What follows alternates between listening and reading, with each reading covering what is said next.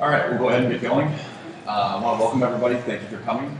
I hope your DrupalCon has been good so far. Hope we can start off the last day of sessions with something you'll remember. My name is Jake Strawn on Drupal.org and around the rest of the internet. I go by Immerus. And today we're going to be talking about, actually I really wanted to change the title of this, but I had the 85 words in here for so long that I really couldn't. We're really going to be focusing on responsive web design, mobile-first technologies, and how to accomplish those in Drupal. A lot of this, other buzzwords that continue to change in the industry and what they're defined as, but it all really boils down to the same thing.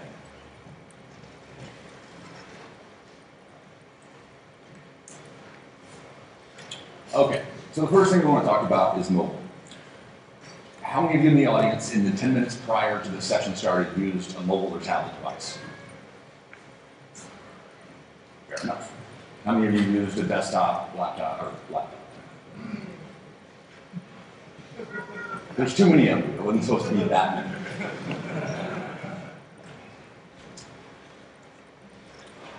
So types of mobile devices. A lot of times when we start thinking about what we want to present to mobile users, the first thing we're thinking about is the kind of phones that we're using. The people in this room are more likely carrying an Android or an iPhone.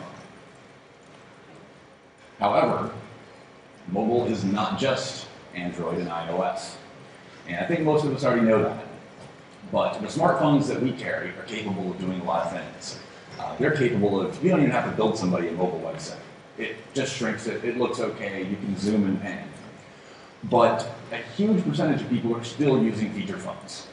And these are low-end devices that simply don't have the processing power. Only, maybe they can't even display JavaScript. And they're only capable of really rendering a very simplistic page, sometimes even without CSS. As it currently stands, at least this was a couple months ago, about 32, I believe it was, % of users are on smartphones. That's said to be more of a 50-50 split by the end of this year. But again, with that being said, we actually have a wide group of mobile devices that we need to cater to. And you can look at it like maybe some of us do with IE6, and I don't want to build for those. But when a lot of countries are still aren't strong in smartphones, we really need to be able to focus on all kinds of devices. There's one way to figure out what type of device somebody's using and send them content, and that's user agent detection. And according to most people in most circumstances, probably 99% of the time, that is not the correct way to be doing things. With tens upon tens of thousands of user agents with the ability to fake your user agent and become some other type of browser, like your Firefox plugin that will pretty much emulate anything. That's not the way we should be approaching mobile devices.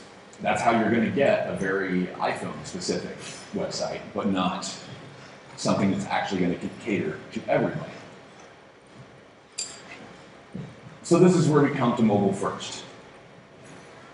And the problem has been that more often than not, the mobile version of a website is the last thing a client, or a lot of times even the developer or designer, thinks about. We've got a rich experience going on a 1200 or 1200 pixel desktop, and then the client's ready. Well, we want to do mobile too. So now we have to go back and start hacking it apart and making it work. We need to be thinking about the mobile version of the website right off the bat. The lowest common denominator of anybody that's going to come to any website you build is on a feature phone, is on a mobile phone. So it's going to go from feature phone to smartphone to tablet. And then finally, somebody's on a laptop or desktop that's capable of rendering some advanced things. So we need to be thinking about the lowest common denominator first.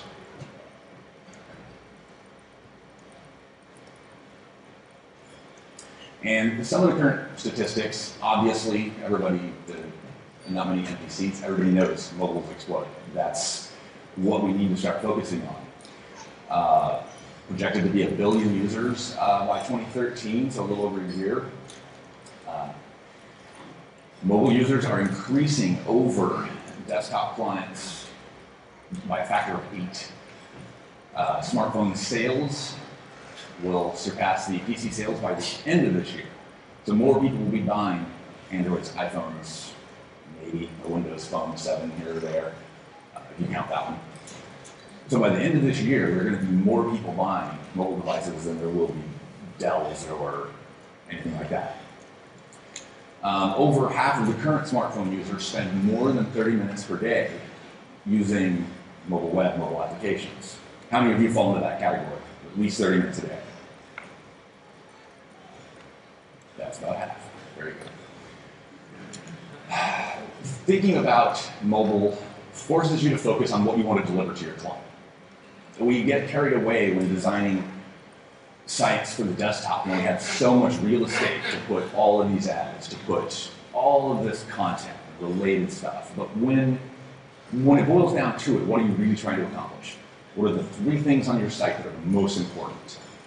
So mobile, thinking about what a mobile user needs to see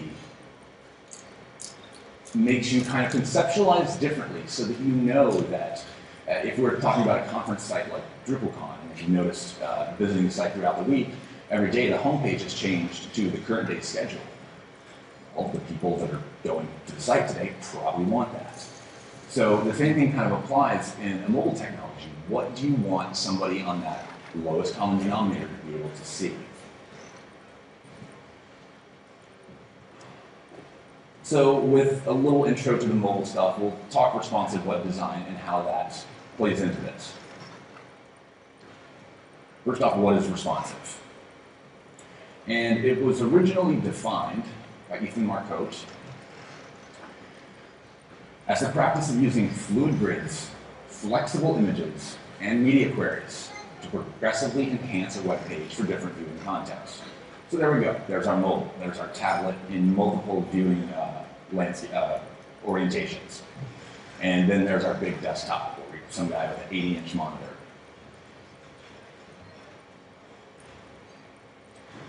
And I liked the definition, and I agree. And a couple months after I gave actually the first run of this, Jeffrey Zeldin posted something that essentially says Ethan's definition was great, and that's what he came up with.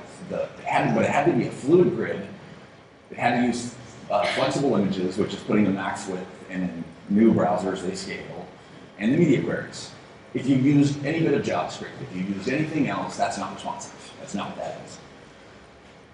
So there was a lot of the adaptive or responsive. There was a lot of back and forth about, well, what's the difference, what R does, and for quite a while I couldn't even tell you. And so what his post kind of boiled down to is that it's not the exact approach. It doesn't necessarily have to be a fluid grid. You don't have to have media queries even maybe. But it's the end goal that we get to. Being able to deliver the same website to different devices while giving them all the appropriate content, the appropriate user interface. Some examples for those of you that are a little unfamiliar will really help you get kind of an idea. The first one is Colly.com, C-O-L-L-Y, and this is one of the first that I know of great examples of responsive design. And as that first desktop slide came up, there's 4 columns. Everything's designed really simply and clean. But as you continue to scroll your browser down or look at it on a different device, depending on your screen width, you're going to have either the 2 column you can see on the right, or the 1 column is the mobile version on the left. The Sasquatch Music Festival. This is very well graphically done, and if we notice the menu on these items, and then when the mobile version comes up here, we see that their main navigation has been slimmed down to 4 things. The most important 4 things, and the first link is schedule. Because what somebody on a mobile device, potentially right there at the event, what do they want? That can already, and has already been done in Drupal quite a bit actually. One of the first examples was the 4 Kitchens website that they did a few months back. It does use the fluid grid. So as you start out at a large resolution and scale your browser down, you're going to see these different shifts in how the primary items on the page layout, and in the bottom two, you can see how the navigation has become a little different as well, making it a little more friendly for a mobile device and making it kind of emulate a button that's a little bigger to click on than a small text link.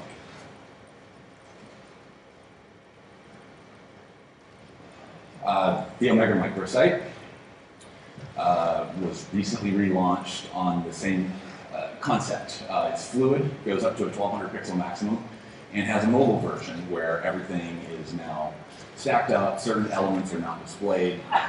But if you go to that URL and you scale down, you will actually see during the scale all the way to mobile from 1200 pixels, you get a lot of different enhancements that happen at different points during the page. Certain images get bigger at a certain point and there are only 2 in a row, or they shrink down. The side text is right there with it, or maybe it's below it. KMU business partners, I believe, if I'm not mistaken, it was Amazy Labs. The booth upstairs did this one, and this was one of the first ones that was sent to me that was really amazing from somebody that had just dug into responsive and the Omega theme at the time. And as it's fluid as well, as you scale the page, everything goes away. The large picture of the gentleman on the desktop, as soon as you get just a little bit smaller than 1200 pixels, it goes away. It's not important. It looks great on the desktop version of the site, but that doesn't need to be on the mobile version. Another one I worked on, Drupal Camp New Hampshire. It's coming up in a couple months. Has actually 4 sizes: a 1200 pixel, a 960, a 720, and a mobile version. I didn't actually spend much time on the design for the mobile, but you can see on the desktop versions, really slim navigation at the very top. Looks like a little Mac menu bar. But when you get to mobile, you have some really giant buttons. It's just going to make it easy for someone to use, and the people that will actually be coming to the site on their mobile device are pretty much only the ones there at camp that day.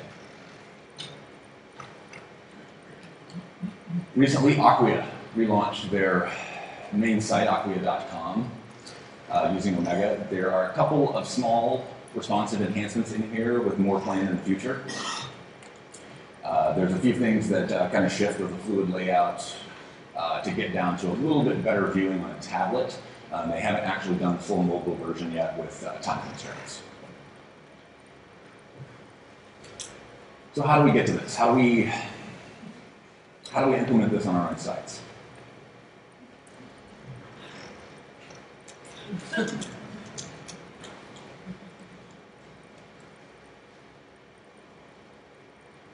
There are quite a few ways that you can implement these methods, that you can start delivering the same web page that's enhanced depending on what device the user is using.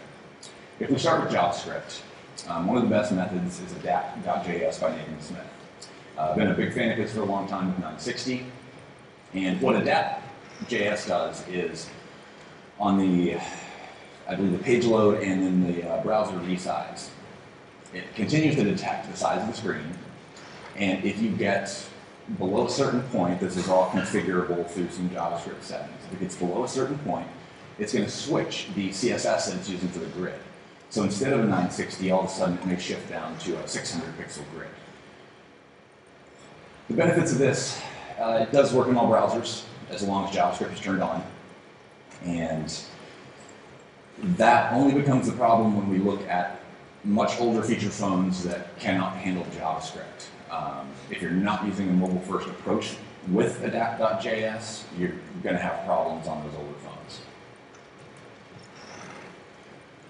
The CSS method. Using media queries, which we're all already familiar with. They've been around since the start of CSS2. We've used media all, print, screen, display, all those. Now we have in CSS3 min width, max width, min device width, max device width. We're able to use these to actually detect the capabilities of our browser.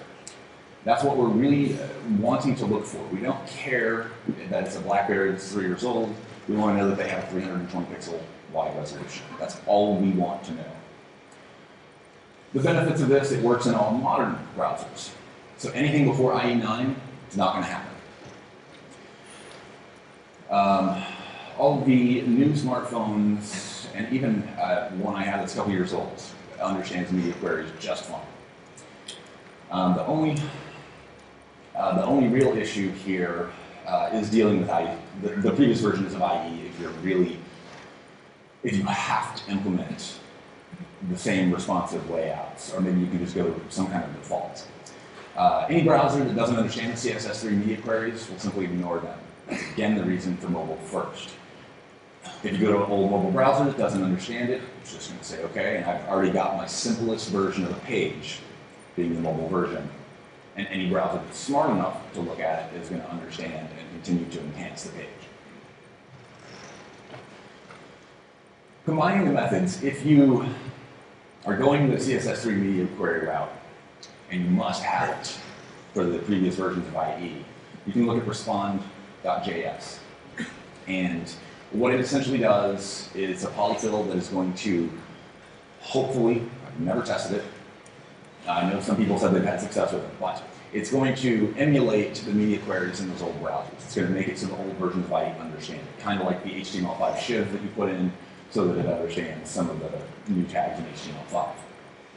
So combining the methods, depending on your requirements, can be really good because you've really covered every base. You should have it in any system working appropriately.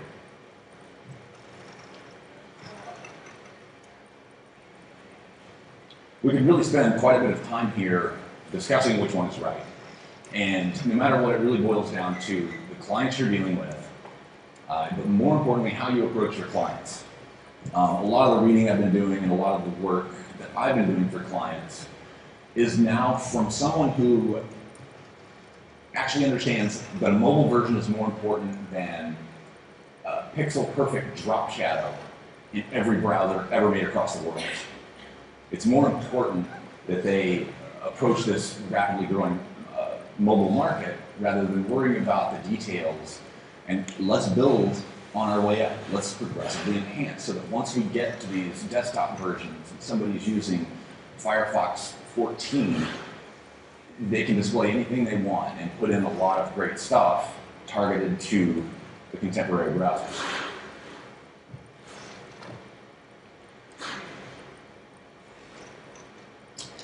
How can we implement these now in Drupal?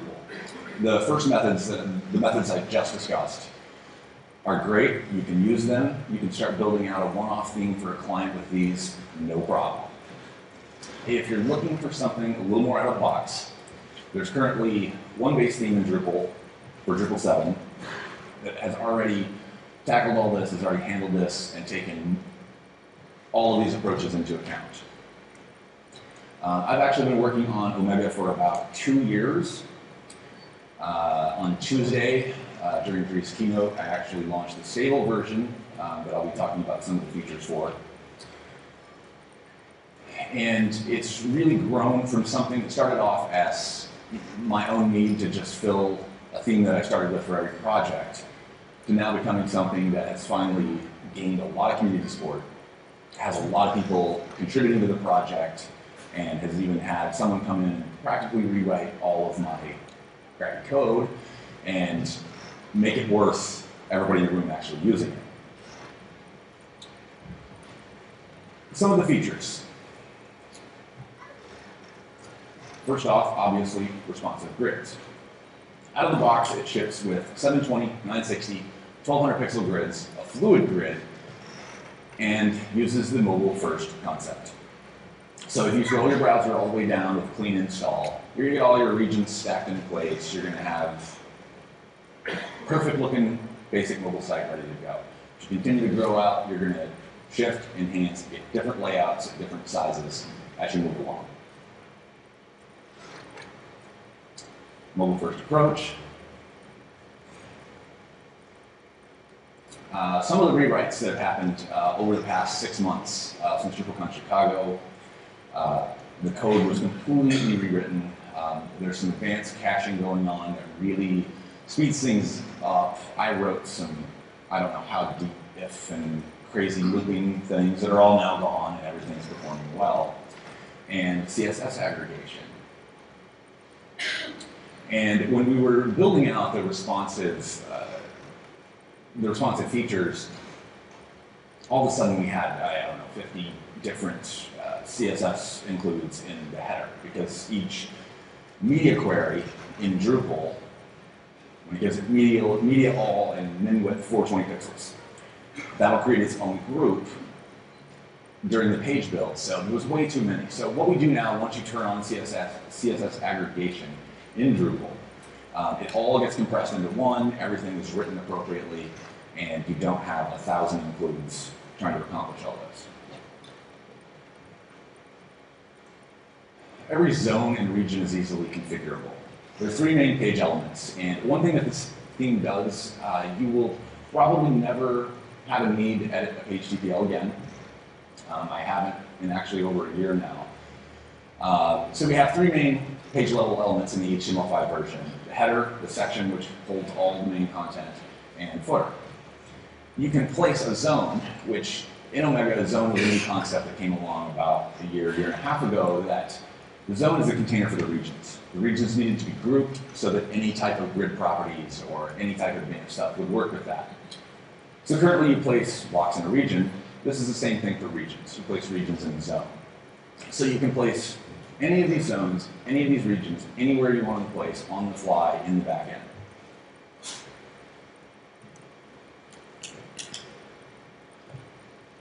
True to the 960 grid concepts that I've been using for many years now, you have the ability to, in each group of regions, again a zone, you're able to pick which one you want displayed first on the page and which one you want displayed first in the source order.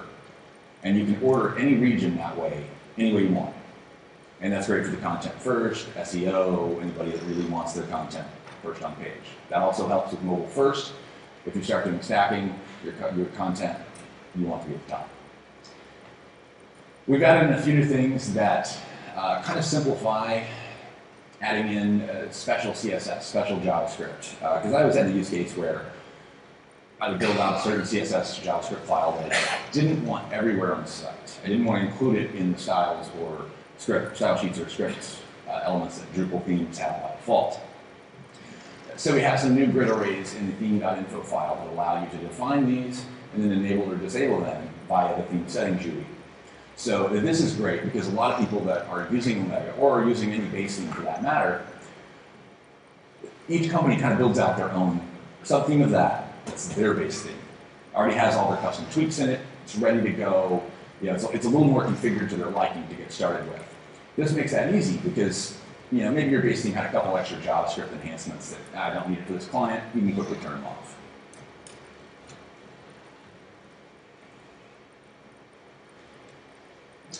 You now have the ability, as I mentioned, Omega comes with 720, 960, 1200 include grids. You can now define your own grids. The site screenshot in the background is the one linked off of 960GS, where you can generate any grid size you want, any gutter width you want. So for those that don't like 960, you can make it 566 if you want to. You can do whatever you like, and the base theme implements it. You can put this in your .info file to essentially define a couple things, and you have your own grid that you can now define your own media query for, and are able to use that however you see fit.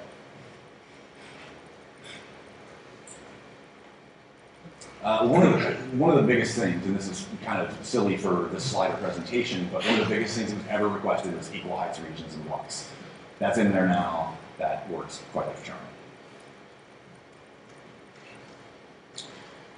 The biggest thing was a simplified theme settings interface. And I'll use the word simple as, I don't know, some people will say it as a somewhat. There's a couple hundred form elements that you can configure, do a lot of things with, but as you get to dig in, it's really quite simple to move a region to another zone. And a lot of the things we've been talking about here in London are how we're going to take the next step, how we're going to build a drag and drop interface allow you to resize, scale regions on the fly, drag and drop them to different locations, either through a back-end interface or potentially live on the front end of the site. So that's a lot of the talk that's been going on. But the usage of this is actually, besides a little bit of documentation that's missing at this point, there's now over 5,000 installs of Omega, usually 30 to 50 in the Drupal Omega IRC every day. So there's a lot of support, there's a lot of people out there using it. Some of the sites that are using Omega, not all of these are using the Drupal 7 as well. But there's a lot of large sites running Omega with a lot of traffic, a lot of visibility.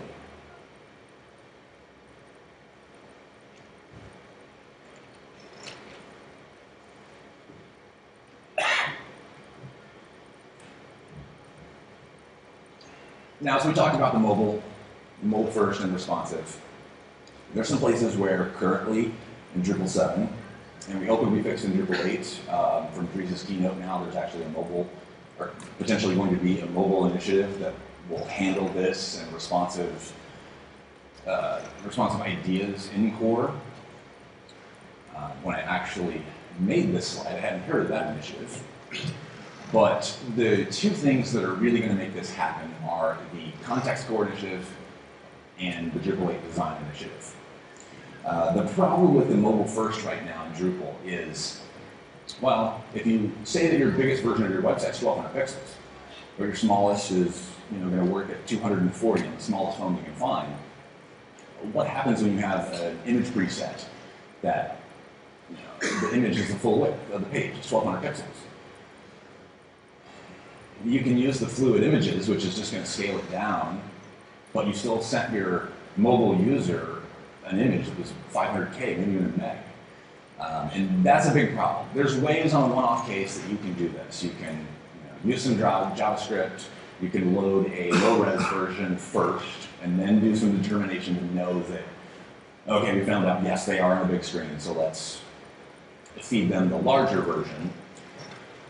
But there's a lot of things here where, with the web services and context core initiative, that it seems like we're going to be able to better understand what's requesting the page, what we really want, and provide the context that will let us know what we can use, and if we want to ship an entirely different page to the mobile user, that might be possible.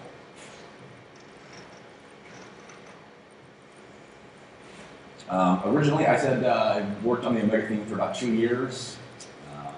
And about 6 months ago, after DrupalCon Chicago, I had someone come to the IRC room and say, yeah, this is pretty great. I tried it. And it's all neat and stuff, but your code really sucks. I'd like to help you rewrite it some. And this was actually the first person that was able to step up to the plate, take a lot of it off my shoulders, and really make a huge contribution. So, Sebastian, in the front row, please.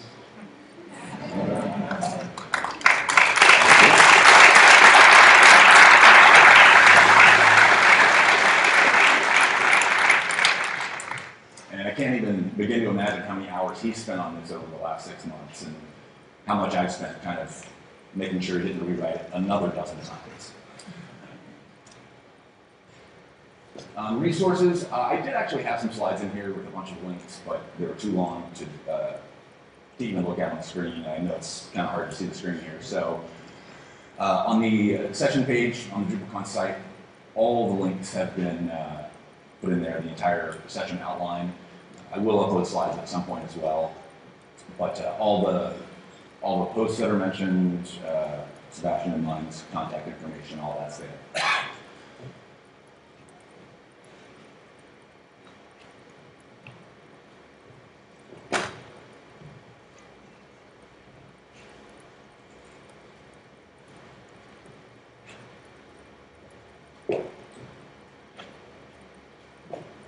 I would like to introduce you guys to Michelle.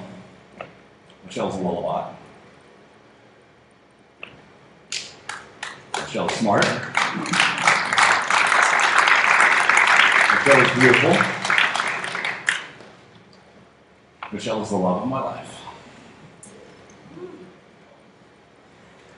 And today I want to ask her, Michelle, will you marry me?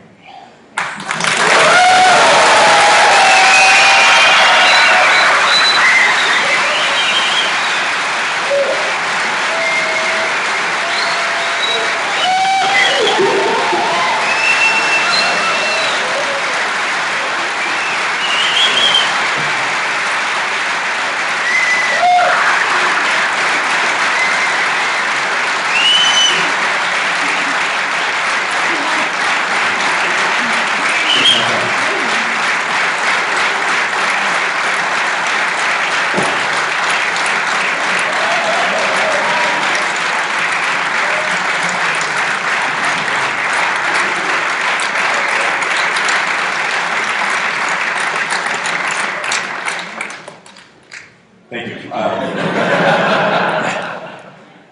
Appreciate that. She did say yes.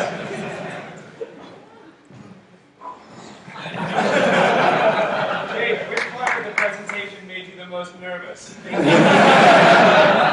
I actually haven't gotten nervous to speak in a long time. I was about to die for the past week.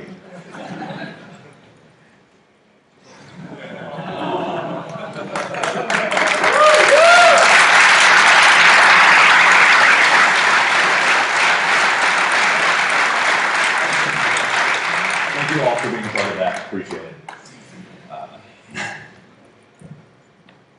Now for your questions.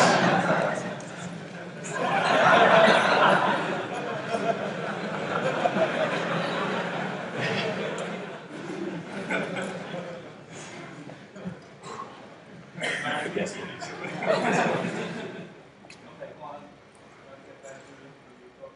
We're going to talk about this other stuff now. Yeah. All right. Okay, so the main factor when you are working with responsive web design is screen size, or actually pixel size. Now there are like older laptops that have even lower resolution than modern smartphones that have a really high small block stage. Can we hold on to screen time as the only factor? Are you saying can we use that? Can that be the only determinant? Exactly. Or do we actually need other Information. factors to determine? Okay. So the question was that with all different laptop sizes, some older stuff, all these things, is using max width, min width, the CSS screen sizes, is that the best way or the only way that we should be paying attention to? If you are kind of paying attention to the guys that have created this, the whole responsive everything, that really seems to be enough. I mean, that laptop that for whatever reason has a 480 pixel setup, it's probably going to use an IE5 or something like that. So I can't imagine what advanced browser it's using, so it already needs its own simplified version of everything. If a client is really willing to, some client may have, 90% of their customers may be using that little junky laptop. And if that's the case, I mean, then that's when still something like device detection may be appropriate. But the problem with that is, with the device detection, is it takes so much time. Not many clients really have the time to pay for that. I mean, they'll be upset when they paid for a special Android version. Well, it doesn't work on anything else. We're only detecting to see if it was this one specific. So I really think it's enough. In the Omega theme, actually, we have like a fallback for the IE6, 7, and 8 that doesn't understand media queries. It doesn't know what size screen it's on, except for the IE mobile in IE6, 7, and 8. It will just display a default grid, one you set in the interface. So it would just get 960 by default. So I think it's really enough to just pay attention to screen size currently, but in a month that may change. Back. See.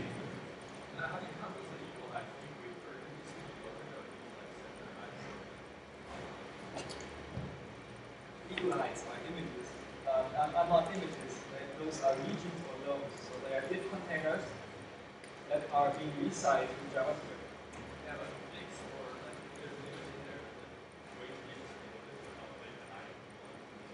Right. You know, there are two different events that you can use. Yeah, there are two different events that you can use, and we're not using the body load event. We're not using the document load event. We're using the window load event. That's happening after the event load. That's kind of way down. What? That's kind of way down. That's very much. Right. Yeah. So it jumps. That's true. I just wanted to ask, is there a good way to test whether the display so you don't have to Is there any way to test the different sizes? yeah, like emulating Okay. are they all just individual or is it all individual? There may be a lot of better ones that I don't even know myself. I currently just use, every now and then I fire up the IE, the Windows Phone 7 emulator, and I don't really worry about Android and iPhone because I know they're pretty capable. And I actually just use Chrome a lot because you can grab and resize all the way down to 400 pixels wide. You can't get down to the really small, like if it was a 240 or 320 width, but it really covers most of the bases to know that, you know, in a pretty narrow layout that you have most of what you want. The only drawback to that is if you're using a lot of other advanced stuff like CSS3 gradients and drop shadows that may not work on the mobile. And if you're doing that in Chrome, it will still look like they work. But I tend to do it really simply just with some normal techniques and a lot of scrolling my browser around. You know about the panels, and we work with panels together? Actually, just about a week and a half ago, we finally got some patches in for panel support that will handle, I don't personally use panels much, if ever, anymore. It will handle, I think, anything that's nested inside the panel and handle the right grid classes based on your container elements. So it should work well. I know there was a couple more patches coming a little bit later, maybe for a couple little tweaks in that, but it does work for those that are still using panels. Can you speak a little bit about using image cache on the different screen sizes and Absolutely. That's it's a great question. It's been one pretty much every time I talk about it, because again, if you have 1200 pixels is your maximum width on the screen, and you have a slideshow that is the full width of that, you know, you're going to need an image cache preset that's 1200 pixels, and those are large images. I mean, those are no small task. So what happens if you're scaling down and you were loading 10 images in the slideshow, but so let's say that totaled 4 megs of image data that we're perfectly capable on our laptops and desktops. That's, you know, no problem with bandwidth usually. But once you get down to the mobile, what do you do? Because going back to Ethan Marcote's definition of the flexible grid or fluid grid flexible images. The flexible images is something he also posted about on his blog, that all it does is add a CSS max width property to every image. And so as you scale, in this case, it would scale down and it would look perfect. There's some JavaScript that handles it on lower browsers, but you still send them the whole thing. That's where I think, and I've had several discussions on it so far this week, if there's a huge concern for that, which honestly there really should be, the best way to do it, using a mobile-first approach, is you're going to take and load the lowest resolution image you can. So if you've got 4 responsive sizes you're dealing with, you're going to want to have 4 image cache presets. So load your smallest one by default. And once the page is loaded, there's some JavaScript that fires in Omega and it determines which layout you're in. It knows you're in mobile, it knows you're in a wide screen, whatever it may be. You can use that to fire off and potentially replace those images with the high res only if it's the bigger. That stuff is not built in because it's way too specific to a single use case. We haven't thought of a way to really make that portable yet because everybody's image presets are going to be different. We can't really make those assumptions. So on the one-off, it's possible to do some of that. And for me, on the couple that I've really implemented so far with this latest version, I probably should have done that, but it just wasn't super important to me at the time. So I'm just sending mobile phones a ton of extra data. But that's kind of a problem that, in general, Drupal has, regardless of what you're using right now. There's not much of a way unless you're really taking a lot of time and energy to do things.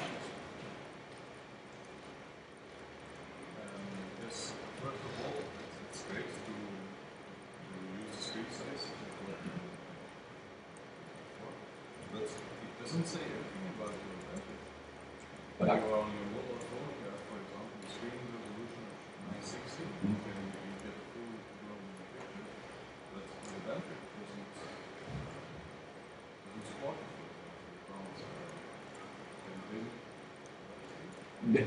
How is it so? Was your question on supporting the bandwidth? Like, that was it? Okay. Well, I don't know if anybody's really tackled that yet. I don't know how you would really go about determining. Yeah, I mean, my iPad, for example, will show a glorious 960 website, and it's all of its beauty. But if I was on a horrible connection, well, then what? Should it go down and show me a mobile version that's much more simplified? That's definitely something to think about. I definitely don't even know how to approach that at the current time. I don't know if I've even seen anything that really does.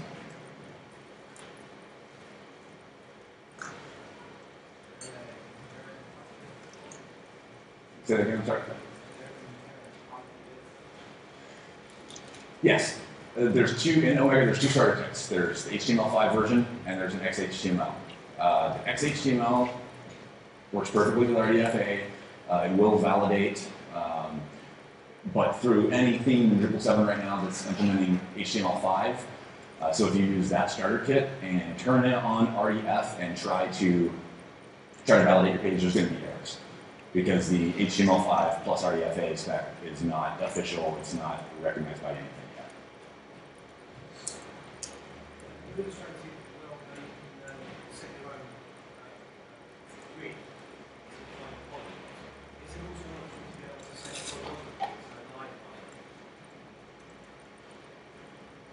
There's not one in the interface.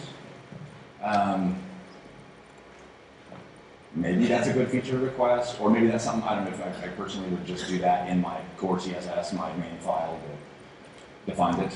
There actually does need to be a little bit better set of typography and of that type of spacing out of the box. But.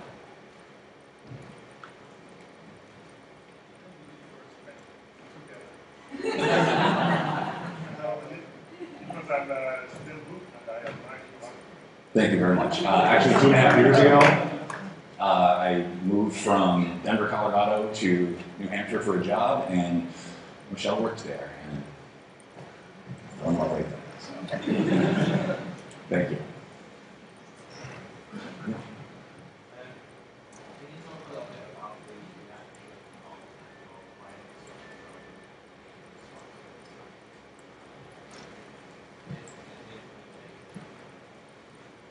I will say this, of the responsive designs I've done so far, two of which were in some of the screenshots, those were for myself or my local Drupal community.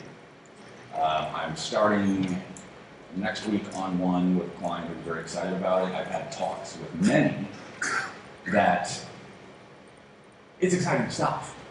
A client that recognizes that mobile is hot. Everybody's on a mobile phone. Everybody's got a smartphone, whatever it may be, that can also adapt to these technologies. It's really easy to sell. When the mobile usage is what it is, and I don't know how many tablets I've seen in the room, when you're able to approach your client, like the defaults for the grid sizes being 720, the first one is that's perfect in portrait mode on an iPad. You turn it to landscape mode, the 960 fits in perfectly. Then we go up to a browser, or we went all the way back down to mobile. For some clients, they'll never get it. They're going to want, again, a pixel perfect shadow in 96. Those clients, not for them. And I've been reading some stuff lately that really talk about how to approach your clients. And I think the biggest takeaway I've had so far, and I've still got several chapters to read in this one, was ask them what's worth more. Mobile? Would you like me to quickly, out of the box, just throw you a mobile version of your site? It's clean and easy to use, or would you rather have rounded corners in 96? Okay. So that's been my experience so far. The people I've been in contact with are excited about this. And if there are going to be plenty of clients that are not on board with, and I found it didn't take much more time. A little bit. My first run actually took quite a bit more, but it was just me playing around with some other CSS stuff. All this can be done really quickly. Set aside a global, CSS that applies to your mobile version, and your mobile version is ready to go. And then bust the comp out, and it'll if you CSS your comp appropriately for, say your designer put it on a 960, it'll work as long as you do the CSS right at 1200 or 720 if you're just kind of shrinking it down a bit. So yeah, I say it's probably 50-50. Some clients are going to be like, "You're crazy, don't want that," and a lot are going to be really excited by the potential of mobile tablet sizing, things like that, and serving targeted versions or layouts to their clients.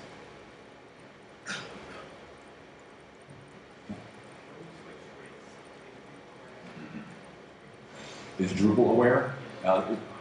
Question was when I'm not going to actually shift grids to go from 720, 960, 1200. When it switches, is Drupal aware? No. There's a JavaScript event that fires that would potentially be able to go in and do some custom code if Drupal needed to know. And that's, again, some of the discussions I've been having based on now, well, if I'm on that portrait mode tablet version, maybe I want to totally get rid of some regions. And right now, I would just do that quickly in CSS. But again, you're still sending too much data. So that's where hopefully some of these things in Drupal 8 will come out, and Drupal will be able to be aware of some of these things really quickly and out of the box. But for now, it's really not. But if the use case requires it to be, it can be. A little bit of custom code. What's the best way to style views? Do you have different CSS or a certain width to style unusable views for the sizes? Each of the layouts and any, the whole point of putting a custom grid, you can then get your own CSS file. So by default, they're called, mobile's always first. So it's off in global CSS. Everything that's mobile goes there. Everything is default site-wide, including mobile. When you first turn it on, there's narrow, normal, and wide. Each of those has its own custom CSS file. There's also a default that applies to all three of those. So if your mobile's totally different, you can use your default to start defining stuff that's global on all the responsive versions. And then in each of those specific ones, if there are overrides, and my slideshow example is the perfect one. So in the normal, the slideshow should only be 400 pixels wide. When you got the wide, it should be 600. So you can change the CSS that way and override it as you go up, rather than what used to always be the tradition is build out the desktop site first and override to get back to mobile. The other way, you're just going in reverse.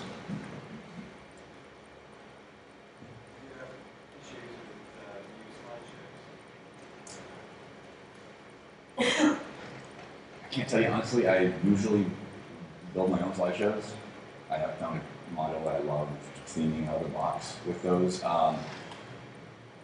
I haven't noticed any issues like in the queue really specific to any of those. The biggest thing is they're not responsive ready. So that's where you kind of have to take into account either that flexible image setup with a max width property in CSS or using some kind of JavaScript to low to low res, then low to higher depending on. There really shouldn't be any issues. Yes, if you load it up by default and your image cache preset is 960 pixels, as you scroll down to a smaller one without any adjustments, yeah, it's going to fly off the page. So each element like that, you really kind of have to pay special attention to as you work throughout each of those responsive layouts. Problem with those JavaScript libraries, the common slideshow JavaScript libraries, they always set the pixel width on the images. That's the problem. It's not responsive. People just write your own custom JavaScript library that uses the conceptual width on the images that are shown in the slideshow. That will work. It's basically just the libraries that introduce those problems. Hey Jay, there are a couple of jQuery slider type things that have been written specifically for responsive use, and I've actually worked with a couple of those guys to make sure they work with JavaScript, jQuery 1.3. Okay. So there are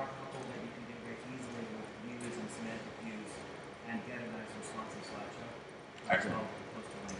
Yeah, put them in the comments maybe for the session, that'd be great. So there are some ways out there. I mean, it really is possible, just with a little care. How do you go about restructuring the menu? Screen to get sorted? Well, that's again kind of the problem that right now Drupal's unaware. Right now, you know, we're not really sending different data. I have done that on a couple things, and I'm simply using CSS to hide it. If I've got 8 items in my main menu on the big thing, but 4 of them are just contact form about us, I'll just, on the mobile, CSS those items out. Not the most efficient way, but it kind of works.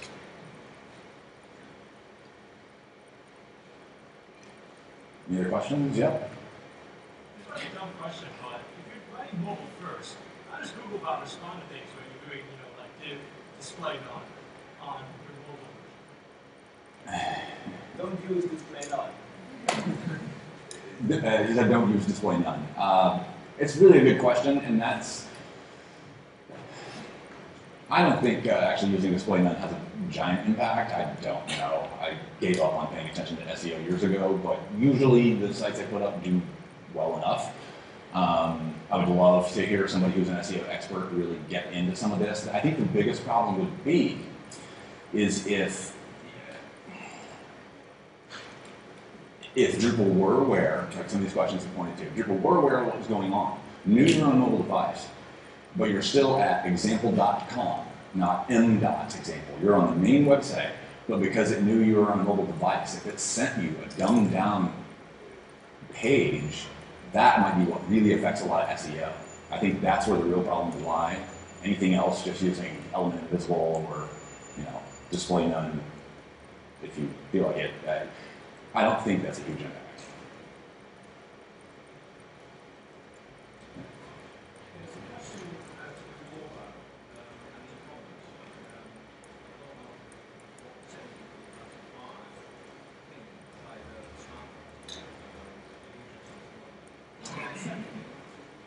the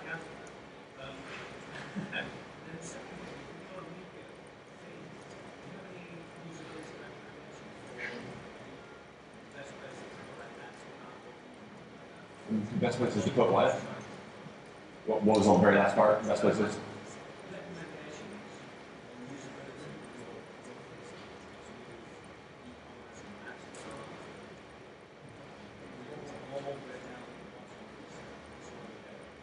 Right. On the first part of what the question was kind of, if there were any real stats on what mobile and commerce were doing, and how many people are doing things like that. I actually had a couple discussions earlier in the week, and I know here in the UK it's pretty big. I bought a couple things on my Android phone, but I think right now the numbers are so slim because you're on your iPhone and you get to a version of the full website that's just been scaled down, and you're pinching and zooming everywhere you go. It's not really usable to get people to buy things quickly. So I think that's something that needs to be addressed in these mobile designs that make it so that consumers can have a good user experience quickly on their mobile. Add to cart, checkout, done. And I think that is 100% possible. It just really hasn't been tackled yet. Nobody's really, don't get me wrong, I'm sure there's hundreds of websites out there that have great mobile commerce options. And as far as the usability stuff, for example, add to cart, where do you put it, or how do you make sure it's prominent when you're on a mobile version when the above the fold is now much smaller. I think if that's why to do mobile first. That add to cart button may need to be the first thing in the content. That may need to be the first thing above the title of the product, the node. And then as you scroll up, then you can, with CSS or any other kind of trickery, move it somewhere else. Then now it can be something big and a little lower down. It's really obvious on the desktop but not on the mobile. So I think it all comes down to a designer thinking the right way and a theme to implement it the right way so that in mobile it shows up appropriately and it works. Oh, it's about lunchtime. No more questions. I need a cigarette after all this.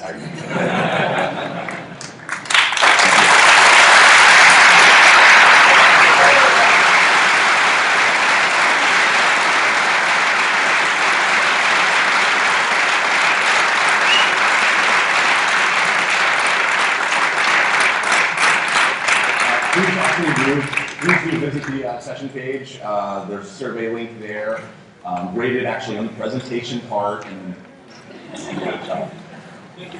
I'll be around all afternoon. If anybody has any questions, wants to come up, please feel free to ask. Thank you. When's the date? Not answering that.